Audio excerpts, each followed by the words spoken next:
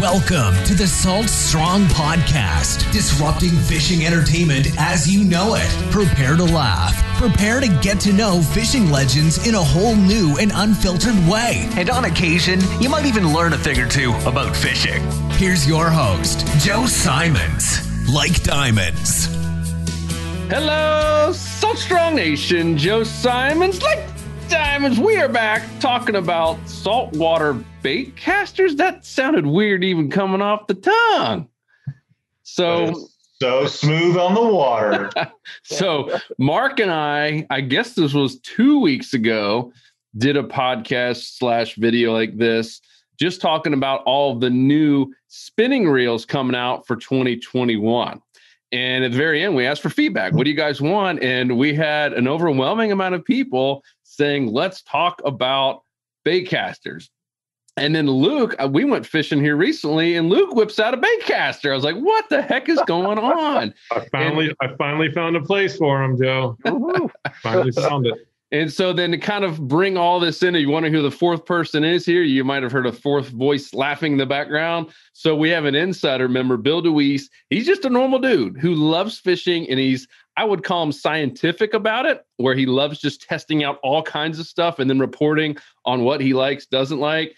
And I love all the feedback he's given, both pros and cons. And he's one of the guys that uses both, which is kind of rare. I feel like a lot of times it's just, hey, I'm from Texas and I only want to use baitcasters and spinning sucks, or the other way around. And so Bill's going to add a lot of value on this podcast to talk about really just kind of the pros and cons. So Bill, kick it off. Why is it that this is such like an issue with people? I feel like there's a lot of trash talking with baitcasters. Well, I think there is, right? I mean, I think that's part of it is like, obviously when you look at baitcasters in Texas versus Florida, but there's also, from an inshore perspective, there's a lot of similarities to, as we talked a little bit briefly earlier about bass fishing and bass fishermen. And I know people that you see them on the deck of their boat and they've got like 6 rods on either side of them and they're standing in this little corridor in the middle and they're all baitcasters.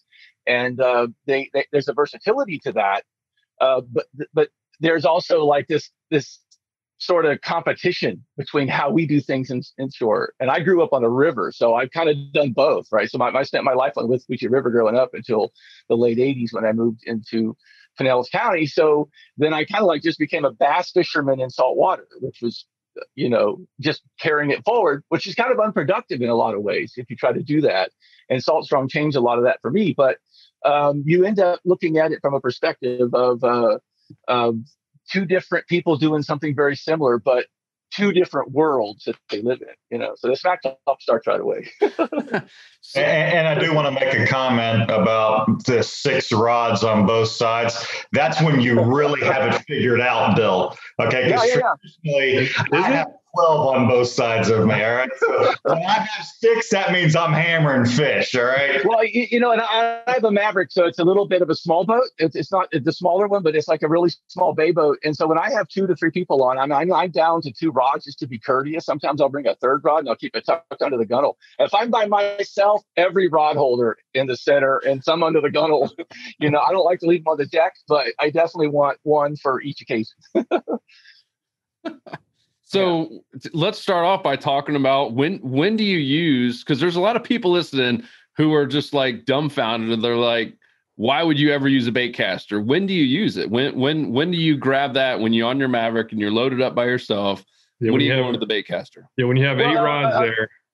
Yeah. Okay. So I started out like most people will start out with baitcasters. It's like you want a very dense plug. So that's logically going to map to something like a topwater, right?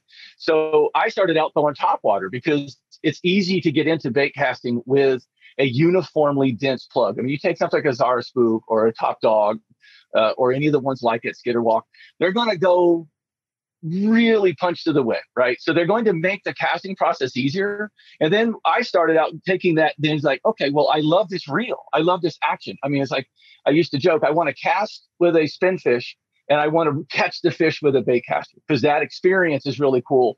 But then you get into some of the nuanced aspects of the control you have, right? So I liken it this way, like, if you're in a platoon or a squad or whatever, right? And you got a mission, you got a sniper, and he's got this sniper rifle that's longer It's got different characteristics. And then if you're going to go house to house, you want a carbine. You want something really tight that can get through doorways and whatever. To me, the baitcaster is the carbine. It's that rifle or that reel, that rod, that combo that can get into really tight locations. I'll give you an example. I mean, back in the spring, Jimmy Tentel and I were fishing down in 10,000 Islands, and we go from the outside where we're catching snook. We go to the bays. All of a sudden, we're in creeks, and you're pitching. So you can really move from a distance cast down to a really short cast down to a pinch. Right. And you can do that. You see people doing that kind of like with a spinning reel, but it's more really effective when the actual thumb that's using to manage the clicker or the spool release is right there at the spool. I mean, it's a one-hand operation. It's so. I mean, I'll give you another analogy. I like it this way. Like, I mean, I'm not a big golfer, but I did a little bit of golf training and such. Like you have a bag. That bag has some clubs. You've got a wood. You've got irons. You've got wedges. You got a putter, and you can go out and spend $500 on a ping wood, and you love that thing, but you wouldn't use it to putt with, right? So there's a diversity of tools, and you're talking about 6 to 12 rods on your boat. I mean, I'll have topwater. And then I'll have, and like I said, I've gone down to the point now by changing out and understanding better characteristics of it. I can now do Ned rigs, on a 200 baitcaster, and they soar, right? Which I would have not been able to do starting out, right? I was on the beach and I'm using a big plug, or I'm using a big spoon, and I'm chasing Spanish mac on vacation on the beach or something. So you could just sail it.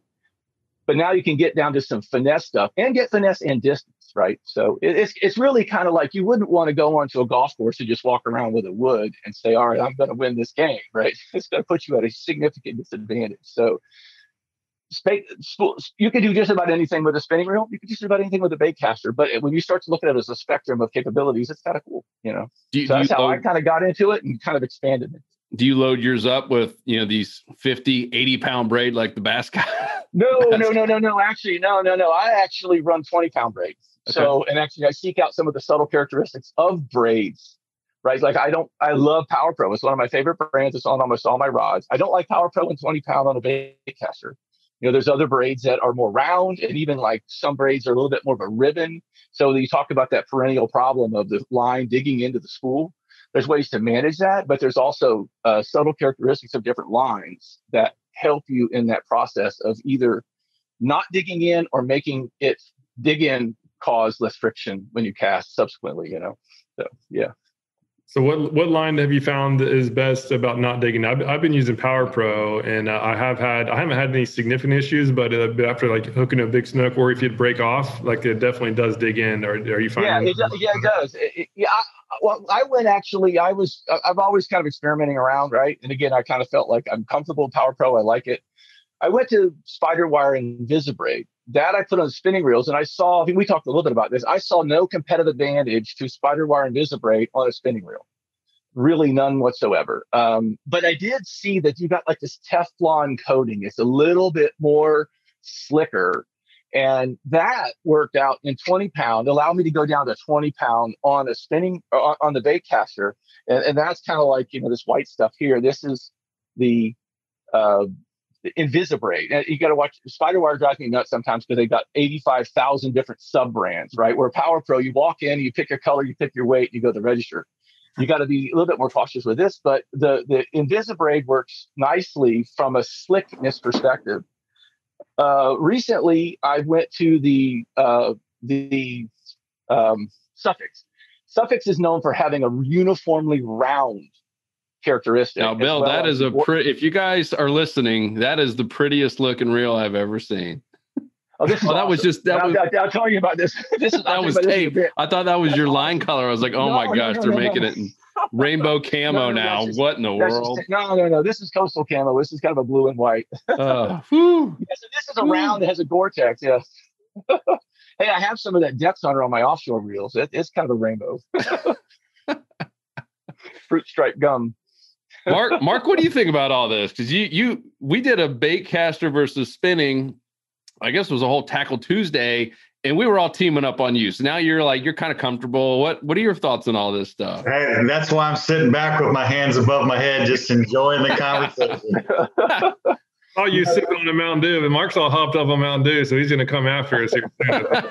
Yes, he's got Mountain Dew. We're in trouble. To me, of course, I grew up in the Texas and Louisiana market for most of my childhood, and it was always baitcasters, and it was predominantly because we also lived in the best fishery when it came to freshwater fishing as well. Mm-hmm. Texas is known for it. And if, the simplicity of what Salt Strong teaches is how to use one product in multiple venues, in multiple applications. And that was the bait casting market back home. You could use the bait casters in saltwater and freshwater and perform extremely well. I think the biggest thing for me that I have found over the years, and I know the weight of the spinning and the weight of bait casting is getting very similar in today's standard, but it just seemed like I had less fatigue on the water fishing all day, throwing 1,000 times a day. The way that I can hold the product close to me, close to my chest, and really cut down on arm fatigue over the day. That was one of the real big reasons why I loved bait casting. Or is it because you can't cast as far with it? But it's also being able to change out, right? Like you can go from a spinning reel, and let's say you're in a grind, right? You're doing a lot of casting all day trying to get that trophy trout, or you're trying to get a box of trout, whatever, or you're trying to get that redfish. You can switch, right? So you can do a spinning reel, and all of a sudden you realize your wrist is a little bit more fatigued, and you can switch out. So there's a weight issue that can be seen easily, but there's also a strategy and style issue that just, like I do, I hike a lot. And sometimes when you're halfway through an 8-mile hike, you got to change your muscles, right? You got to walk a little differently and use a different set of muscles. And I think there's some aspect of that with bait casting that gives you a break when you're really having to grind it out. Yeah. And my style of fishing, I'm not the guy that's going to sit in the middle of an open flat where I have 100 yards all the way around me. I like to get close to structure. I'm a short distance. I pitch, I flip, I'll skip things underneath things. That's just my style of fishing. I'm a very aggressive and very fast moving style of fisherman. As far as wide open, chunk and winding, I can do it well. And on the freshwater side, I do a lot of it on offshore fishing, on mussel bars and stuff like that. But to me, it was more of I can just really keep everything in close to me and really just fine tune and do everything with little effort compared to a different setup on a spinning.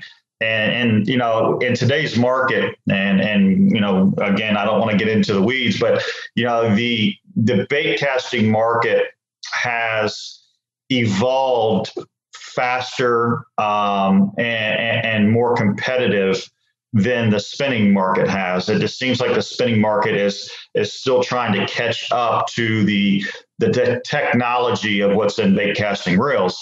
And to me, the bait casting was kind of like the coming out party, and then the spinning market would come up to standard.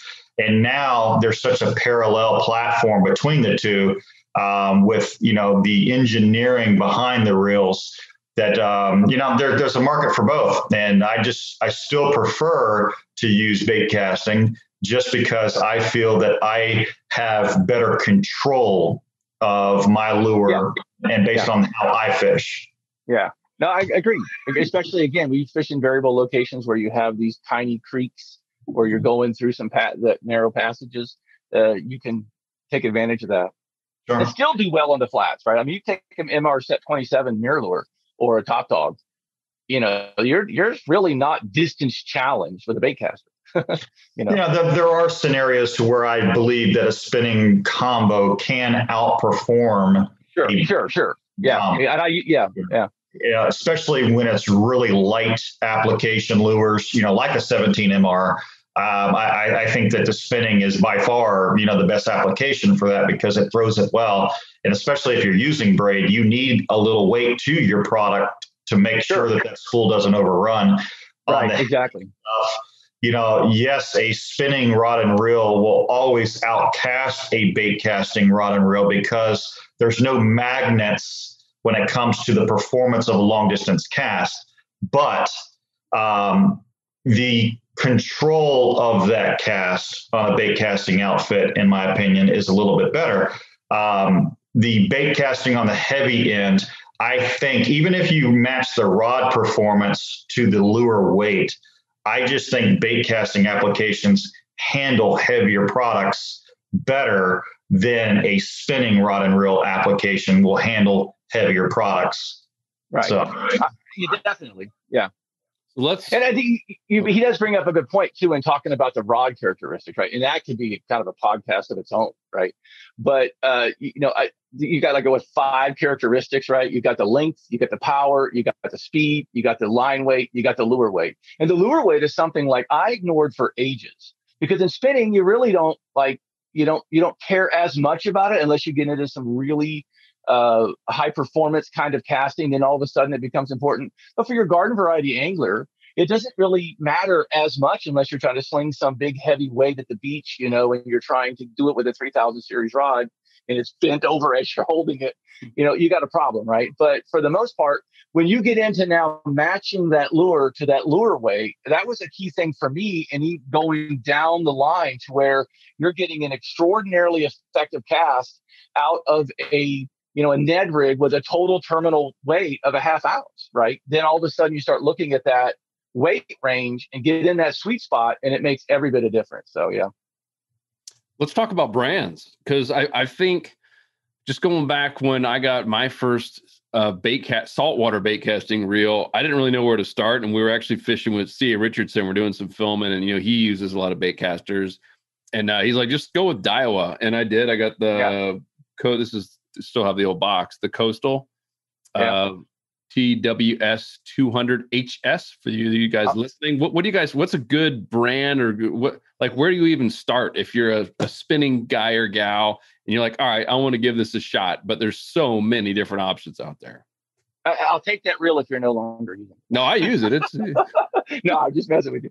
Yeah, no, I would say this. I mean, I think it's like anything else, right? You don't want to go too cheap and get into quality issues, but or like a designed in Cupertino, made somewhere else, right? You don't want a great design that's implemented poorly. If they don't have good quality control, you're going to end up with a product that's going to frustrate you or not provide you what you need to overcome the challenges or the mechanisms that are different for bait casting, right?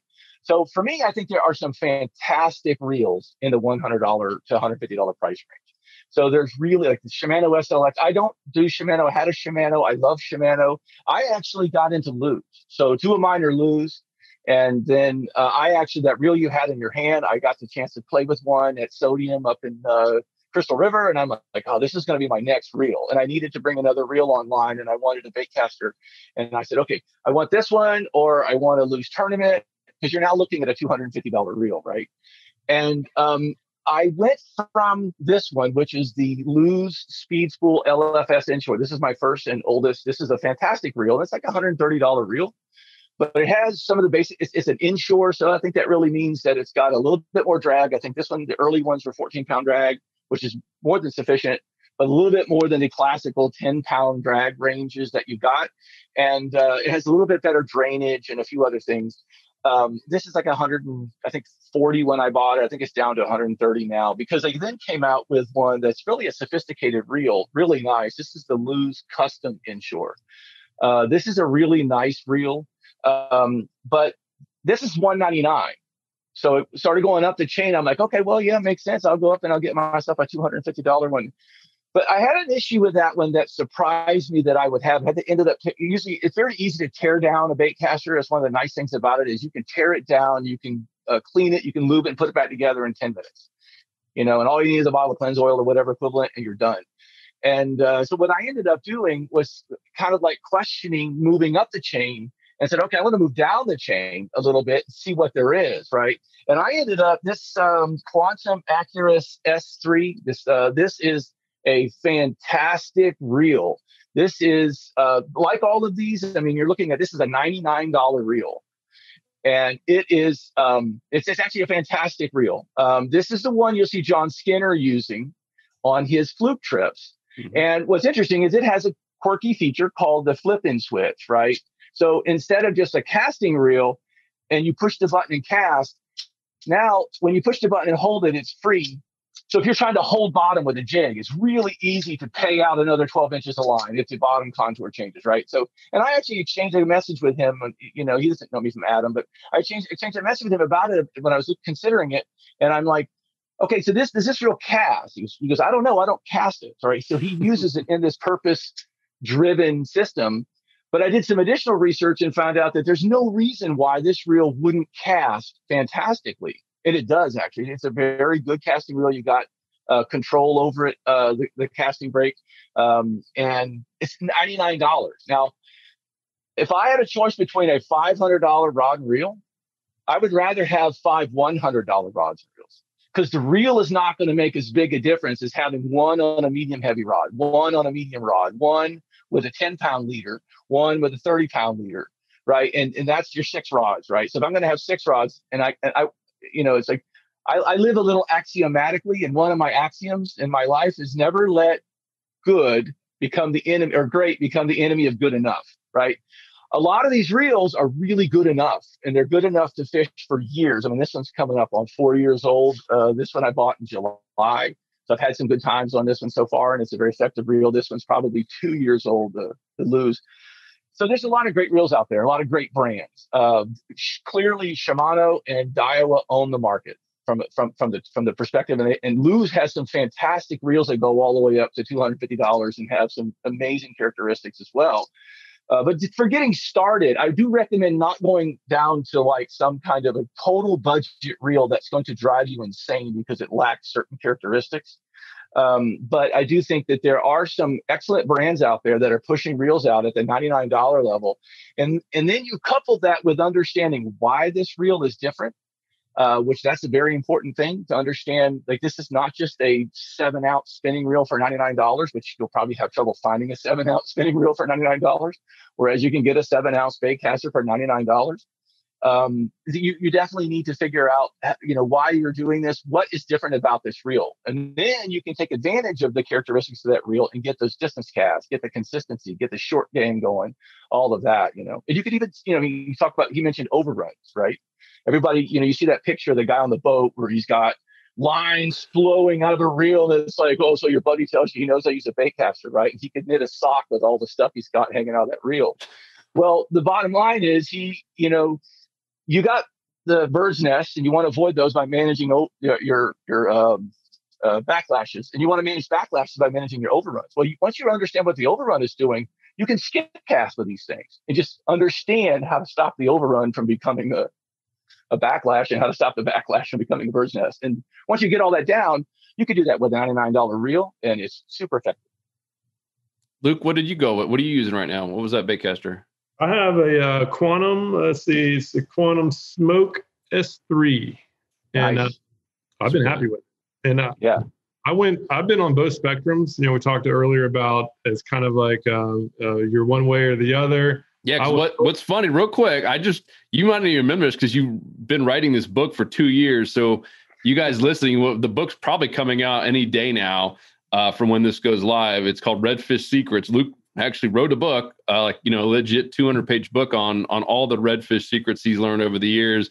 And you actually are bashing baitcasters, which is pretty funny. I don't know if you recall that. So I'm just going to put it out there. I still do. I'll bash them both. Because they both have their pros and cons. And Right. So I went from total bait casting when I was about total bass addict. That's all I cared about is bass fishing. I literally looked down upon people using spinning gear, thinking they just couldn't cast a baitcaster. Yeah. And then one day I was fishing with Chip Tharp in Saltwater as a buddy from college. And I went out there with his dad, and I had my baitcaster, and I saw they had spinning gear, so I was like, I'm gonna catch them. And they wrecked me. They totally owned me because we were using little white bait with no weights, free lining. Yeah. And that's what the fish were hitting. And I couldn't cast it 20 feet. And I looked like a total chump in front of these guys. I just met his dad and looked like a total chump. And I remember I was so mad. And I was just like, oh my gosh. And they were using these little small spinning reels with 10-pound braid. And they were catching more and bigger fish than me. And it drove me crazy.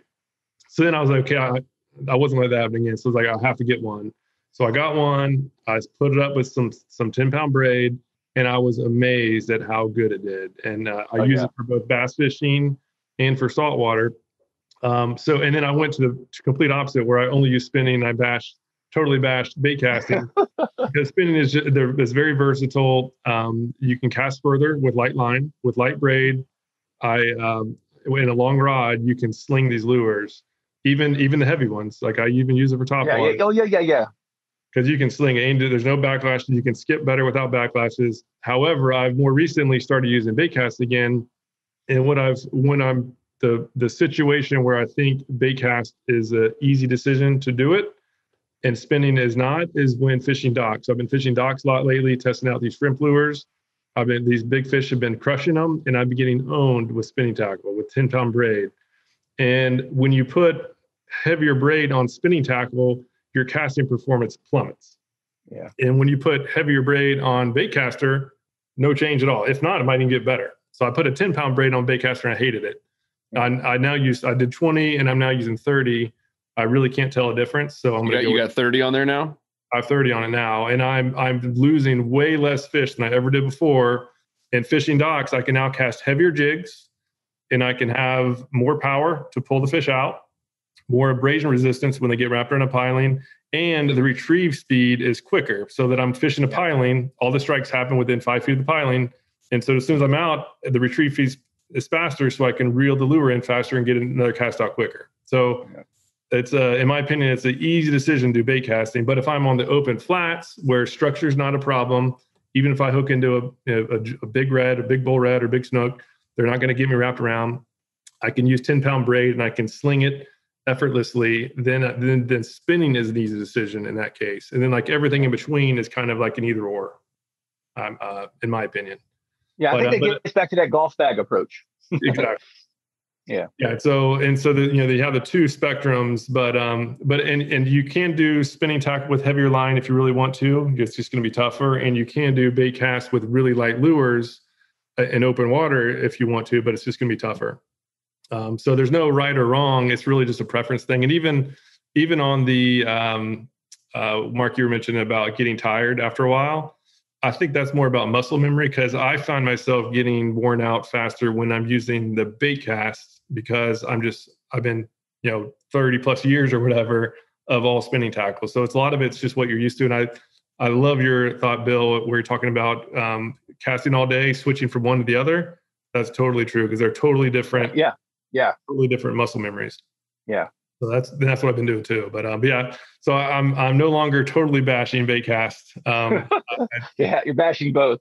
Yeah, I'm bashing both, and it's all situational. And I think that's just with everything, even with lures, right? It's very rare that like one lure or one rod or one reel is always going to be the answer. It's really about the situation, and the key is to match it to the right situation. Yeah, Mark, what are your thoughts? Because I know you worked in a very busy tackle retail store for a long time. You got to see what was being purchased. You got to see what was getting returned with issues. What are your thoughts on brands? I would say that there are 5 major players in the bait casting industry when it comes to crossover reels. As Bill mentioned, Daiwa, Shimano, but I would say Quantum, Lew's, and 13 Fishing are probably the remaining 3 that have a pretty large segment into that industry. I can take the bias out of things because I understand from the manufacturing level what goes into a quote unquote inshore bait casting product. And most people don't realize this, and I don't know that even Bill, being on the quantum side, on the semi-professional level of bass fishing, I, of course, was told and helped understand what makes a saltwater baitcaster. And what most people don't realize, that saltwater baitcasters and inshore baitcasters, the only thing that makes them that is the paint protection on the external part of the reel. Yeah. So when someone says I'm using an inshore baitcaster, it really has to do with the corrosion protection on the outside of the reel. On internal components, matter of fact, Bill, the one that he held up on the Quantum Accurus, I know the people that designed that reel. I mean, I know them personally. And that particular reel, was Quantum's answer to the $100 market on the freshwater side. Well, how do I make this a crossover reel? Let me, make a couple of tweaks and give it a Salt Guard 2.0 protection. And now I have the corrosion protection. But internally on his Quantum reel, it has the same PT gears. It has the same PT bearings. It has all the same internal components. So really, I want people to understand the differences between the two are an external corrosion paint, okay, right. which is huge. One thing about your reel, Joe, that you held up being the coastal on the Daiwa, a unique thing about Daiwa is the more that you see them getting into the saltwater side of not only bait casting, but also their spinning, they changed to a CRBB bearing, which is the corrosion resistant ball bearing, the bearings inside the reels.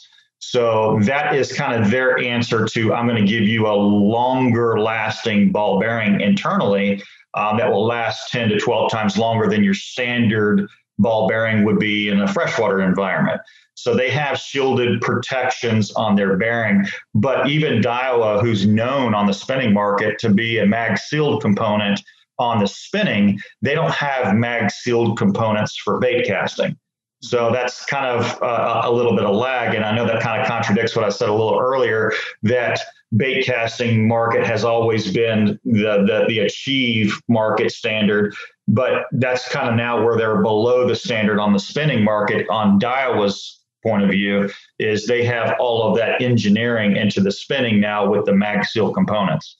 So until you do one of two things in the bait casting market to truly make it a saltwater reel is you're going to have to educate the customer base to say you're going to either have to deal with noise to where I can give you a ceramic bearing system because ceramic bearings are louder. So it's either you understand that, yes, it's louder than what you're used to, but now you truly have a saltwater setup, or B, have to find a way to engineer mag sealed components, because bait casting reels on the engineering side allow more water to infiltrate the inner parts of a reel, because they have whiffled spools, because they have worm gears that are external and exposed, because they have, in Bill's case, a flipping switch, which will allow water to get in through. That's another intrusion point.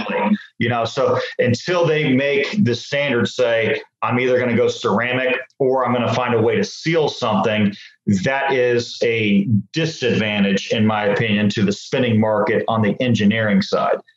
To answer your question quickly, what did I see most come back? Again, it was more so based on we sold things 90% of the time in one or two classifications. So, of course, we saw more of two things come back because we sold mostly those two items coming back. So the Daiwa, coastal stuff, and the Quantum coastal stuff, being an Accurist inshore, or even the smoke that I use and that Luke is using, those reels came back for repair the most because they were 90% of our sales. So I can understand that. So, there's a lot of engineering differences that consumers really don't understand too well on the bait casting market on saltwater preference. Yeah. Talk about cleaning them then. How do you clean yours, Bill? And I'm hearing what you're saying. Are you taking it apart ever so often and really getting in there? And Yeah, actually I am. And I'm taking these apart. I don't take my spinning reels apart, right? The spinning reels, I'll put some oil inside of the bearings that are going into the cavity, but that's about it. I'll take the top off and check the drag and all that kind of stuff. These are remarkably easy to take apart, right? Whether you've got a little flip here and you spin it and the whole thing comes apart, you have access to every one of your bearings, right? So there's a bearing there. There's a bearing here. There's a bearing behind the spool brake. These are super easy to clean. There is a, I'll use their terminology, a zero reverse bearing, right? That's in here that stops you from going backwards. And it's a roller bearing kind of a thing. And they come out really easy. These are Now, this one, I must say, is a little bit more challenging than the most because of the flipping switch. You can tell there's a spring action. So there's a spring in here. You don't want to pop that off and go boing, and then you're running around with a magnet trying to find it, right? So you do have to be cautious. But these are remarkably, I looked at one of my spinning reels, I looked at the schematic, the exploding diagram schematic. And I'm like, yeah, that's going back for real service. There's no way I'm taking that apart, right?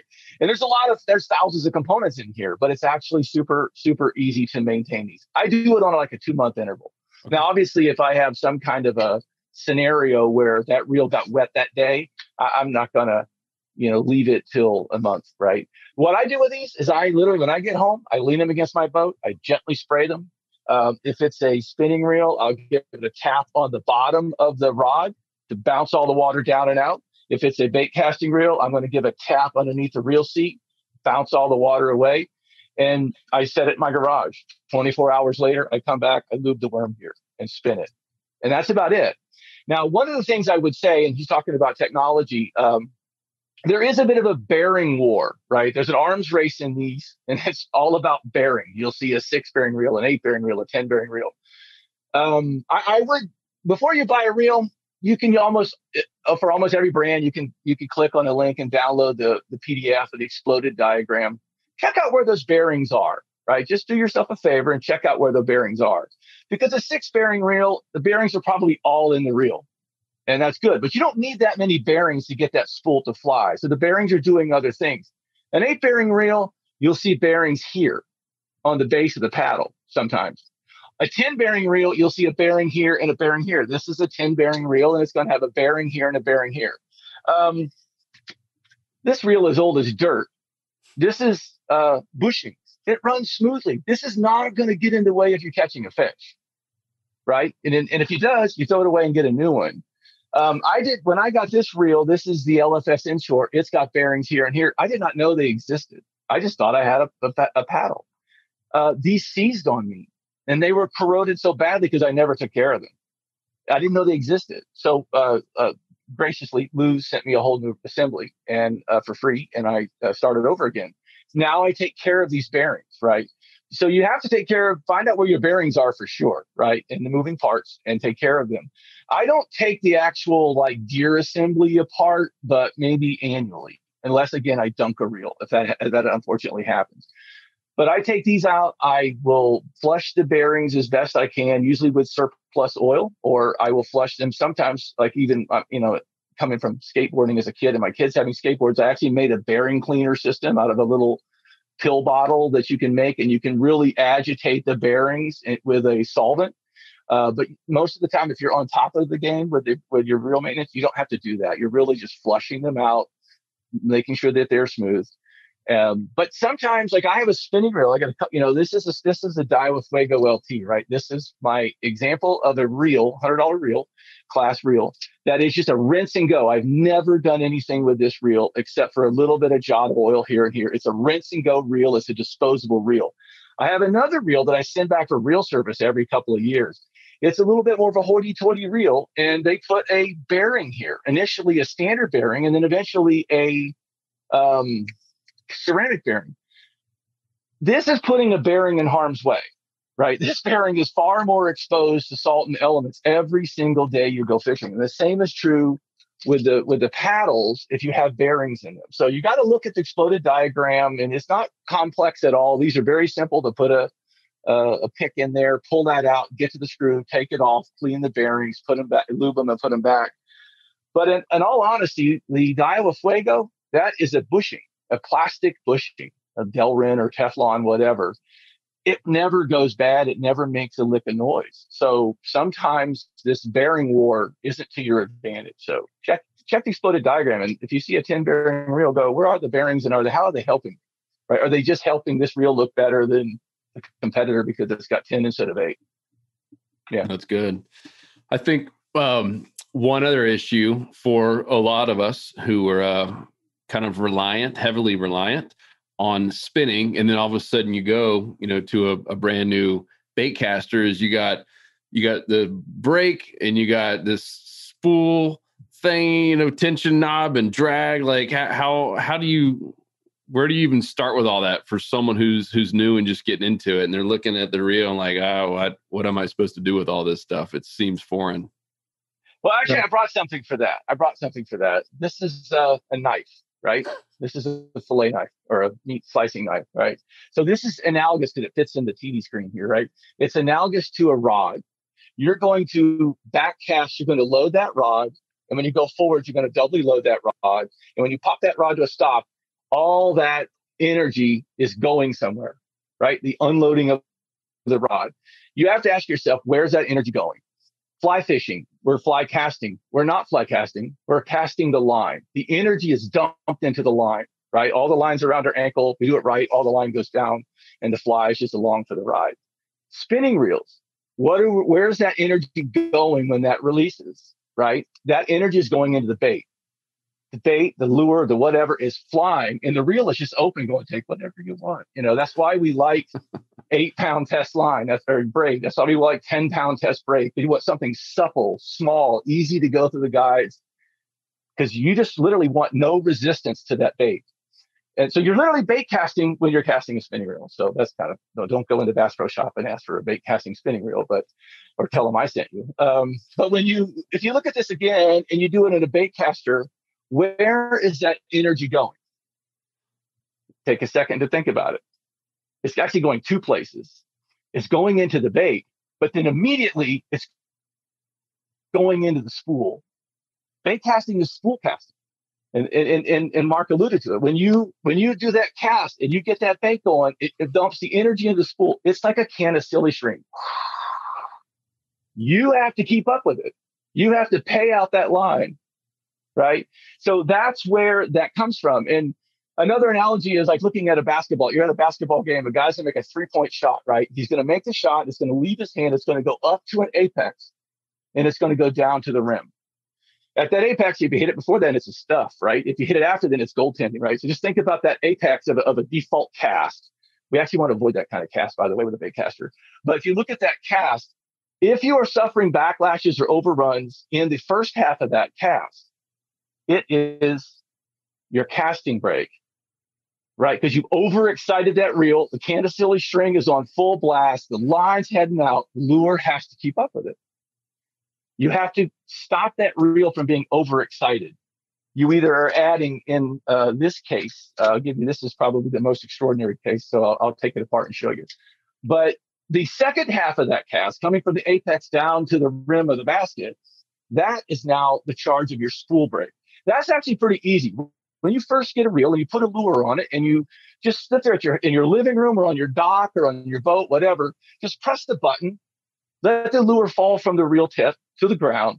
And when the lure hits the ground, if the spool keeps going and you get an overrun, you need to back down and add a little bit more spool break. This is just a friction break on the spool break, right?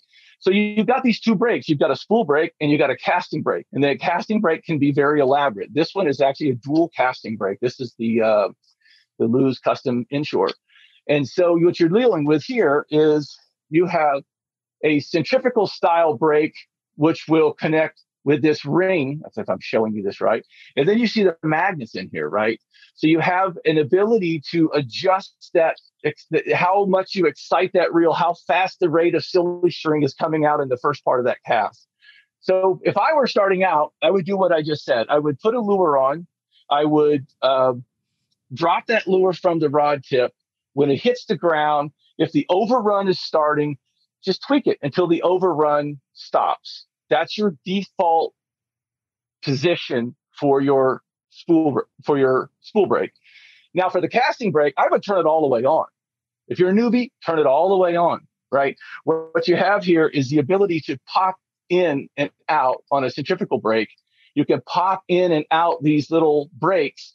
And as this is spinning, centrifugal force throws them out and they hit this metal rim. So as this overspins, you apply more pressure through centrifugal force to this metal rim. All right. And you'll see that in some of the other reels as well. Or you have an electromagnetic break, which is interacting with the metal spool, and these two fields fight one another, kind of like electro brakes on a train, and they will arrest the the tendency for that reel just to explode with just silly string, throwing out line, and your lure not keeping up.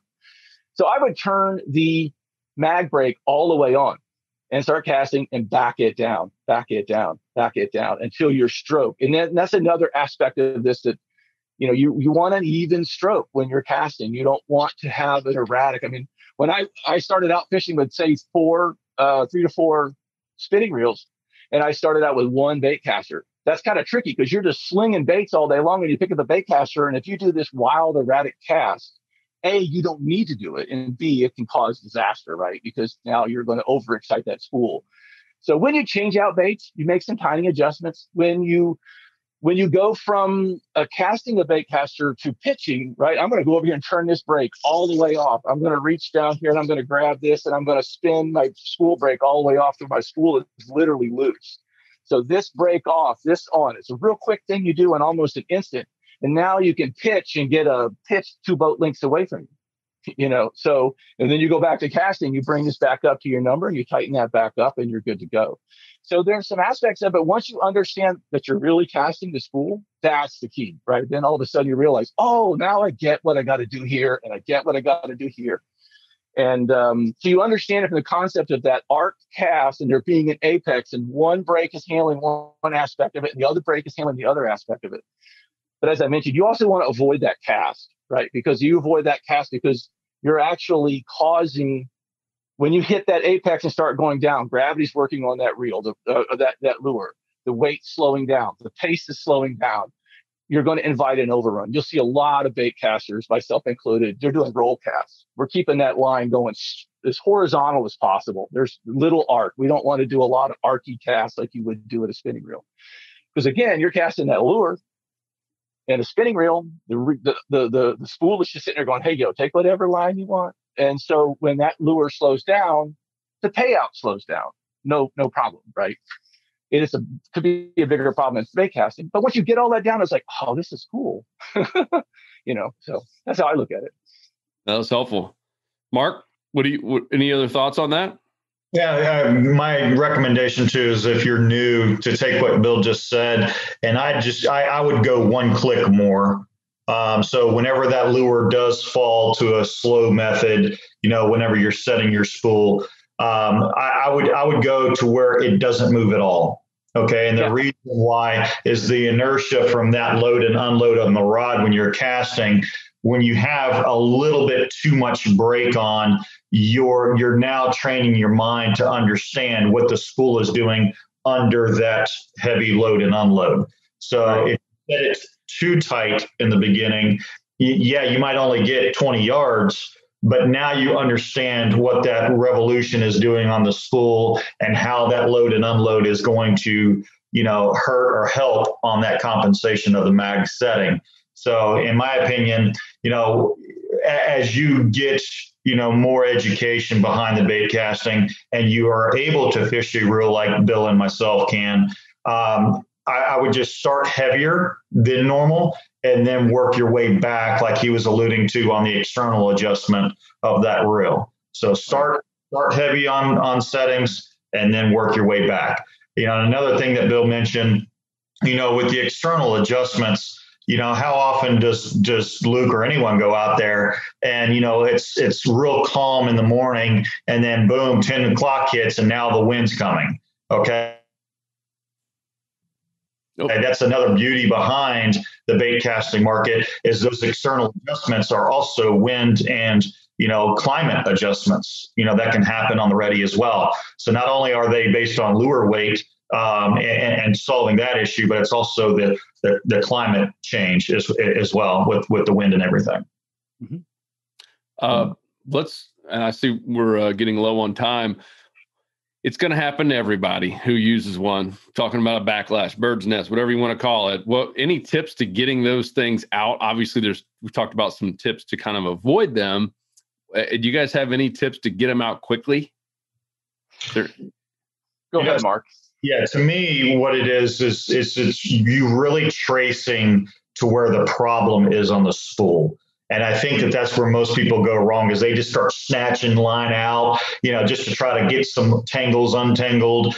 But truly, if you really just put the pressure and crank the reel to where you can really search and find where that knot source is to attack that knot source first and cleanly.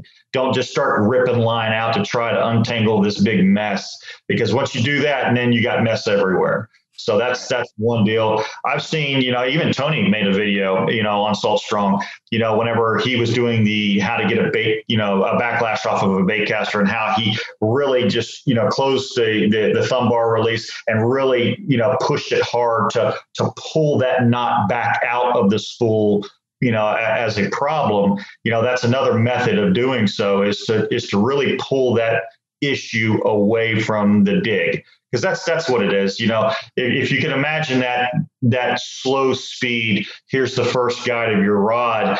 I don't know if you've ever seen a cast in slow motion, but on a bait casting, when it's going towards the first guide, it actually has a natural bow coming off of the bait cast reel. So it's actually creating a friction point at that first guide. It's not a lineal approach off of your reel.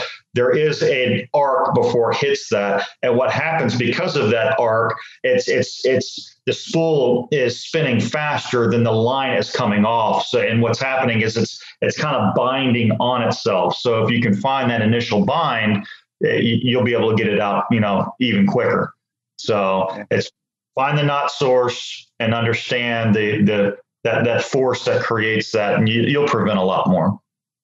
Right. And I think the last point you just made is perfect. You want to prevent them, right? That's the first thing to do to get out a knot, is prevent them, right? So watch your overruns. Your overruns are very important. People talk about backlashes and people talk about bird's nests, but watch your overruns, because they're starting to tell you things, right? And again, you can use an overrun to your advantage for certain scenarios. What I find, though, the technique that has been discussed before, and as you mentioned, Tony bringing up, putting your thumb hard pressure, cranking that in, I would have to say that works 60 to 70% of the time. So always do that first, in my mind. The biggest no-no in my book is don't pull hard on that, because you're just going to make it worse. What happens if you kind of look at this in slow-mo, right? You've got these loops of line, which you see an overrun, you've got these loops of line. Or if you've ever let your line down a little too fast when you're offshore fishing with mono, and all of a sudden that you get that spool racing and your drop stops, you'll boing, you'll get those overruns and you'll get these big loops.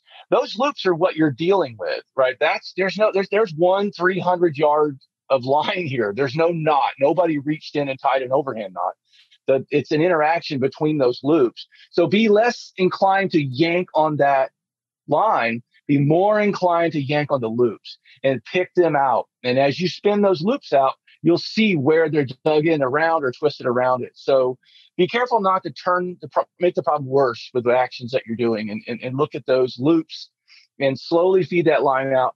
I think one of the biggest things too is, like, if you land a fish or you have an interaction with a mangrove branch and you put some pressure on that to get back, or you land a fish, don't make your next cast go right back to fishing, right? Make your next cast more of a false cast. And then when you see where that cast lands, pull a little line out. Make sure that you have it dug in, right? So those are the steps you can avoid it, right? I would rather avoid a backlash than deal with one. I mean, I've had them where I've literally had to take a blowtorch to the reel and throw the line away, because of weird scenarios. I cast one time. I was on a dock visiting the family, and I'm on the dock up in Inverness on the Saltwater Lake, and I really wanted to get to these arrowhead plants on the other side of this cove. I did this wicked cast. Right over my head was a cypress branch. My lure went up and hit that. My lure went nowhere. My line went everywhere, right? So there's some that you're not going to, I literally had to throw that line away and re-spool. It was just a nasty bird's nest because of the nature of it being the worst case scenario, but be patient with it. Don't get into it's no different than picking out a wind knot. If you got a wind knot, your spinning line, there's no knot there, right? There's just line around line around line. It's not actually like somebody tied an overhand knot. So just be patient with it and you'll get it out. Cool. One final thing, because I know it's going to be a question, especially for a lot of our listeners who do want to get into some of this bait casting, how do you pair it with a rod? Any just quick tips? I know this could be an entire separate podcast episode, because that was even my question. I got this nice reel, and then I sent CA a text. I was like, all right, what rod should I get with it? Any quick tips? For me, my quick tips, look for rods that are going to match the conditions that you're after. I mean, I've all over the place now. I've kind of changed. I was a kayak fisherman initially, sitting on my butt in a kayak. And so I loved a 7.5 foot rod, and I love mediums, and I love medium fast. And I would have one medium heavy in case I want to tangle with a bigger fish like a cobia, or if I get around something like that. I'm now standing on the bow of a boat, and I'm largely working my fishing rod down. So I've actually backed down. Like this is a Falcon Coastal Clearwater. I have one of these in a 6.6. It's actually one of my favorite rods. Again, I would point out for bait casting, pay real close attention to the lure weight.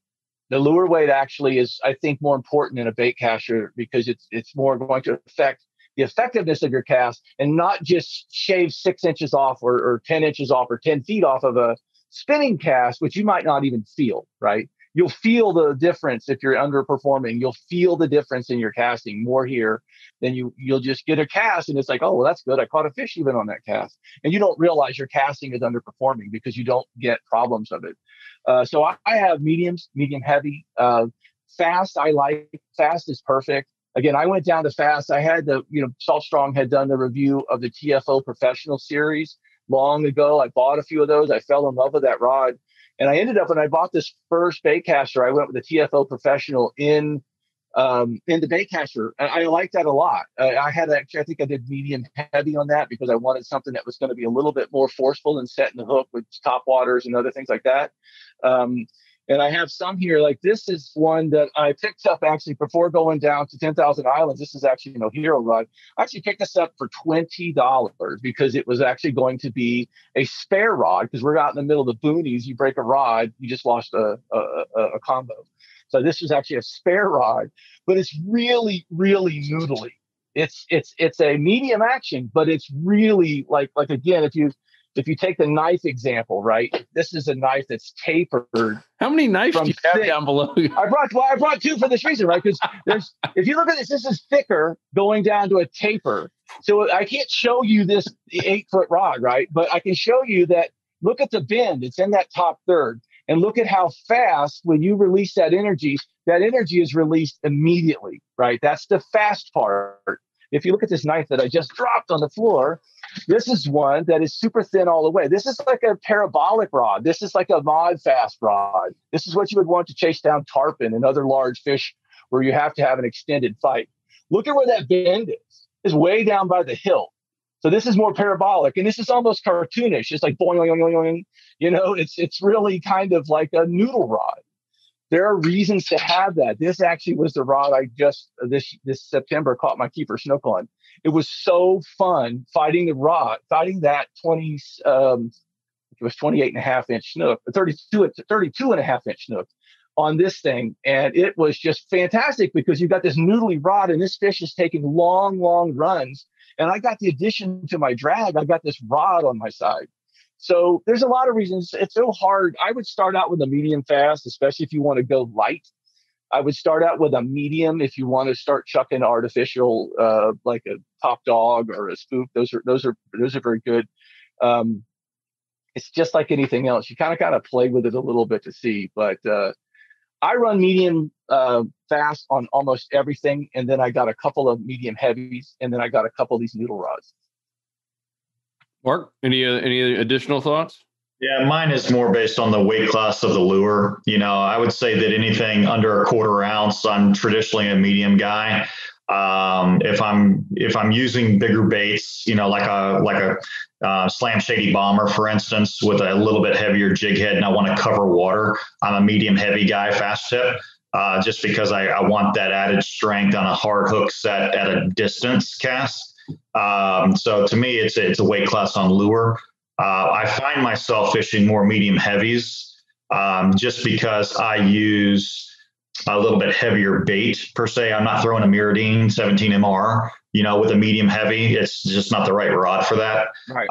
Once I get to a little bit larger jig head, a little bit larger platform bait, 4.5 inch bait or larger, I'm a medium heavy guy. And that's my confidence. Yeah. Got it. Cool. Yeah. Well, guys, this has been awesome. This has been fun. I see we're like at an hour here. So I'd love any all feedback, just like last time. This is why we did this one. If you guys have any questions at all, we're going to have this entire video and all the show notes and links to everything we talked about at saltstrong.com/podcast. Leave us a comment. We would love to answer it. We would love to know any other thoughts that you had, things that we missed, other specific questions that you have on bait casting reels, casting reels, anything that or spinning reels, anything you can possibly imagine. We want to hear. That's how we come up with these new podcast ideas. So, and Bill DeWeese, dude, thank you so much, man. This is awesome. You were I got nothing that rhymes with my last name. I'll have the same problem, Bill. Trust me. Well, that was fun. So if you guys want to hear more from Bill, go to the Salt Strong Insider Club. He's in there in the community. He's on the Facebook group quite a bit. Always super helpful. Tons of knowledge on everything you can imagine, including, fixing up and tricking your skiff. I see you commenting in there quite a bit as well in that Facebook group. Always a wealth of knowledge. And you will see Luke and I using baitcasters a little bit more, but not too much more. I'm digging it. Again, for dock fishing, it's a game changer. And I wish I would have heard this before, because back in the old days when I did baitcaster, we only had the one knob, the one brake. Yeah. And so I had it super loose and I wasn't casting far at all. And I was just like, this reel's terrible. And then all of a sudden I was like, oh man, there's another knob over here. And so I started doing that. And then the double brake. Yeah. The double brake. So make sure you know about the casting brake and the spool brake. Because not like the old days, these are much more complex. But when used properly, they're pretty awesome. This little bitty reel has some crazy good drag. It's super light, and it can cast. This little bitty spool can hold a plenty 30-pound line to pull some big fish out of dock. So I've been very happy with it. Yep, and it's funny. We went and fished with Marcos and his wife Luana down in Everglades City, Chokoloskee. And that's all they used. And they're going after big snook, like, 40 plus inch snook. And all they're using, and they're fishing, heavy structures, some docks, some pilings. And even we went out kind of offshore and fished some of these wrecks where they knew where a bunch of big schools of snook were. And I mean, they're just cranking down on these big snook and owning them in seconds. And I was just like, whoa. Luana was out fishing all of us. She's just sitting there on the back, like plucking these big snook off. I was like, man, they totally owned us. It was similar to getting owned with Chip. I mentioned before, it totally owned us, and that's coincidentally, right? I got out and started using my baitcaster more because when you see it, like when you actually see the results, you can't get over it. You just have to go ahead and switch. And it's, for that heavy structure, I'm a huge baitcast fan. For the inshore stuff, I'm still a huge spinning fan. Yep. So guys, I do both, right? I switch off and on.